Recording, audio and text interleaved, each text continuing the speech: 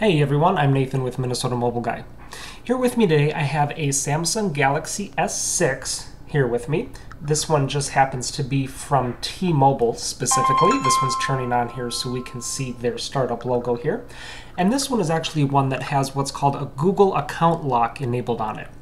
Now, if you're familiar with phones at all, or if you've looked at any of my past videos, you might know that back about a year and a half or so ago, Samsung started putting in a security feature on their phones whereby when the phone was reset without first removing the Samsung account lock, the phone was then permanently locked to that Samsung account when the phone turned back on.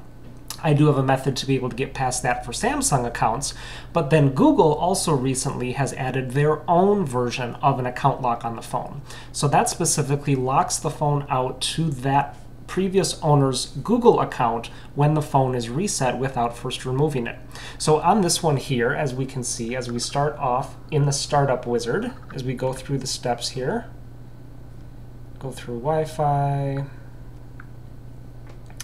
and then go through Samsung's terms and conditions, agree, accept, check the connection, it does a couple other checks, and then it checks for a Google account. And then we get this message here that says the device was reset, and to continue we have to sign in with the Google account that was on the phone prior to the reset. Up until now, there has been absolutely no way to bypass that. It's all locked through Google servers because they have the phone's identifying information saved and secured with them.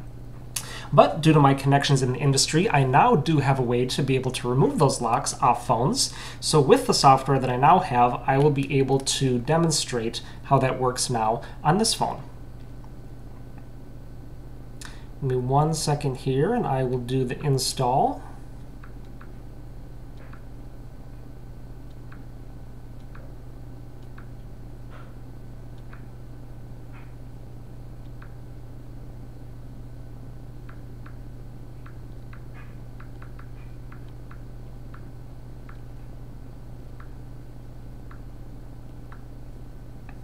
All right, there we are. We're going to do one restart to the phone, and then when it comes back up, we'll see that the phone is now able to be used and we can bypass that lock.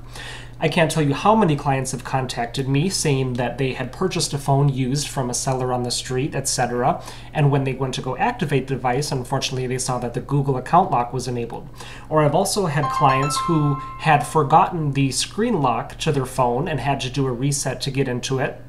Or they let their kids play with the phone and the kid had enabled a lock on the screen, something like that, but they didn't know their Google account information to get back in. So now if you happen to find yourself in that situation, I now have an option to be able to help you out.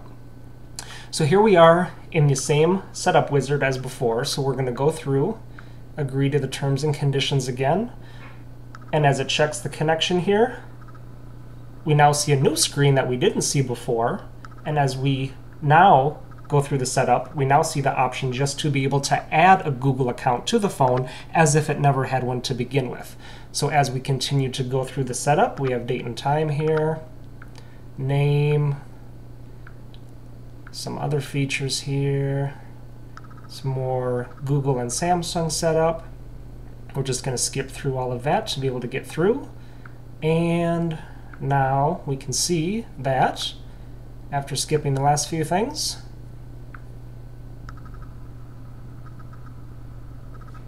there we are. We are now at the home screen and the phone is now fixed and fully able to be used. So if you find yourself in a situation with a Samsung phone that has a Google account lock on it, get in contact with me. I'll be happy to help you out. This process can be done for many of the newer Samsung phones, the S6, the S6 Edge, S5, a lot of new models. It is confined to Samsung models only at this time though, so if I do happen to crack the method for other phones that have the Google account lock enabled, I will definitely put up a separate video for those. While you're here on my channel, make sure to check out all the other videos that I have. My business offers a lot of different services and I'm sure you'll find something there that interests you. Also make sure to hit the subscribe button while you're on there. I post a lot of new videos all the time just like this one, and you definitely want to be notified when that happens. Y para todos los hispanohablantes, también hablo español, así que no duden en contactarse conmigo. Thanks for watching everyone. Have a good day.